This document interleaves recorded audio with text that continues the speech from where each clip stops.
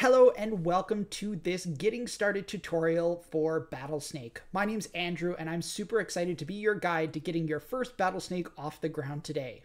So, to get started, you'll need to come and join me over here on play.battlesnake.com and to create an account. Now, what's great about Battlesnake is it integrates directly with GitHub, so if you've got a GitHub account, you can go in and create an account just with one click, which will bring you over to a view that looks like this. Congratulations, you have your Battlesnake account, and you can continue with this tutorial. All right, so you might be asking yourself, how do I build my first Battlesnake? Well, the best place to look when trying to do something like this is in the docs. And if you head over to the left-hand side of the screen, we've got our read the docs button there, and it brings you over to the Battlesnake documentation. Now, if you read through here, there's lots of awesome, interesting stuff, but what we're gonna focus on today is the quick start. Now, with the quick start, we're going to get you started using a really simple Battlesnake template in a number of really popular languages. And to get started with using our quick starts, you need two things set up. The first one is going to be a Battlesnake account, and the second is going to be a Replit account. And Replit is an online IDE that is just a really great starting place for building your first Battlesnake. All right, so once you've got an account set up in both those platforms, you're going to need to choose one of these starter projects. Now, Python is the most popular language over on play.battlesnake.com, so let's get started with Python.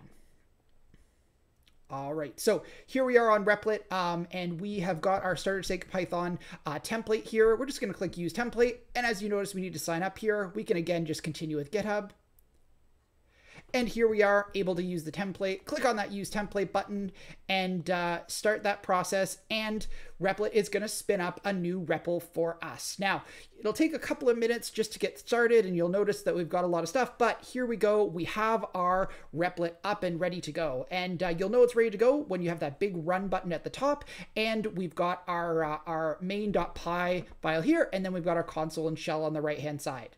So, first things first, we are going to want to make sure that this Battlesnake is working. So we're going to click on this big Run button up at the top, and let's look in our shell to see, and our console to see what's there. Fantastic. So it looks like we've got our Battlesnake running. We've got our basic Battlesnake with very little customization. So let's go in ahead and do some customizations in here. First thing we're going to do is let's customize our name, and then let's give it a fun color. And I think that's going to give me the color that I want, and we'll leave our head and tail as it stands right now. You'll notice that nothing's changed over here, but if I refresh, still nothing. So let's stop and start again. And there we go. We have our Python Battlesnake almost ready to go. And there we go. So you'll notice that there's some code that's changed in there. We've got our new color and our author. So let's grab the URL that is presented there, because that is the URL for our Battlesnake. And we can head back over to our quick start guide to see what is next. So we've already done our customization. We've already deployed and we're running our Battlesnake. So now we need to actually create our Battlesnake in the system. So let's head over and follow this link to create a new Battlesnake. Let's call this our Python Snake. We'll set it up with our standard engine region. Let's add the URL in there. We could put a description, but let's put some tags of Python and Replit. Awesome. And we're going to save our Battlesnake. Now, if everything's gone right, we should get a pop-up right here that says our metadata has been refreshed and our snake has been created. And you can see I have my fun color Python Snake, red Python Snake in there. Perfect. So our Battlesnake is created in our system. What is next? Well, once our Battlesnake is in the system, the next thing we're going to want to do is to create our first game. So let's head over and create our first game. Back over in play.battlesnake.com, click on the Create Game button on the left-hand side, and it's going to bring you into this Create Game view. Let's choose a map, our standard map and our medium size. Let's add our Python Snake to the game, along with a couple of other bots just to see how we do, and click Start Game.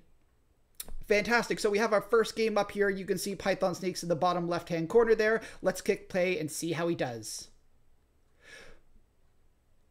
Well, it looks like Python Snake didn't do too well, but that's not surprising because Python Snake has got some really basic code that just makes him run here in Battlesnake, but hasn't quite been updated. And if you head back over here into the quick start, you are looking to get your snake better than random as part of the next step.